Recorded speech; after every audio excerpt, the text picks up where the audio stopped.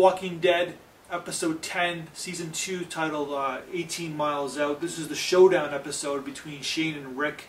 They fight amongst themselves. There's a big fight going on, and they have to like learn how to band together and fight against the zombies, and to survive against the zombies. And then this all has to do with the hostage that they have, and it's like the whole debate with the hostage is that we'll take him out and basically let him out. We won't kill him, but then if we let him out 18 miles out of the farm, eventually he will be killed by the zombies. And it's basically that whole debate about why we can't kill him because then we'll be animals, but then we need to kill him because he's got his own little group themselves is a little bit more evil than the other group, and he might go and like band together with them and tell them where the farm is. And it's like that whole like debate about like, you know, like what do you need to do in the whole new world, and it's like keeping the old world alive. And of course Shane and Rick have their own ideas, and of course they fight, which everybody's expecting them to happen. And then lo and behold, zombies come along, and they basically have to learn how to band together to basically fight the bigger evil, and which is we've seen in many comic books in like in the last few years.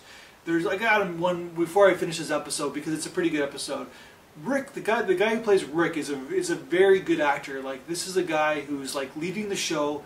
It's thought to be more of an ensemble piece than anything, but really he's the main character of the film, of the whole series. And he's a man-to-man, but he's very frail. He's got like 130 pounds, but he's a guy you don't want to mess with, which is kind of an interesting kind of character to portray, because you kind of figured that they would have cast a guy differently, but it's almost perfect casting, because you kind of need that vulnerability in his tone and his body, where you need to underestimate this guy right from the beginning, but then your underestimation of him is what makes you respect him a whole lot more in the long run. So that's my review, 18 Miles Out, What to Do with the Hostage.